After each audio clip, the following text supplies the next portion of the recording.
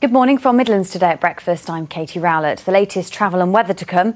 But first, West Midlands police have begun a murder investigation after a 30-year-old man died inside a pub in Tipton last night. Police were called to the lounge in Marketplace where they found a man with serious head injuries. He died later. A man who's 30 has been arrested on suspicion of murder.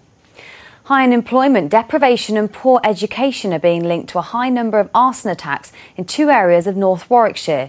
The claims are outlined in a report to county councillors by Warwickshire Fire Service.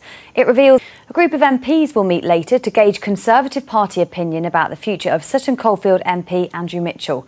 Last week, accident and emergency departments across Staffordshire are said to be under extreme pressure. The number of patients attending the A&E department at the University Hospital. Now on his radio show from 9 this morning, Adrian Goldberg will be asking for your calls on one of the biggest stories of this week. Turning to the travel now, and on public transport, some Arriva trains Wales. Weather time now, here's Sally Pepper.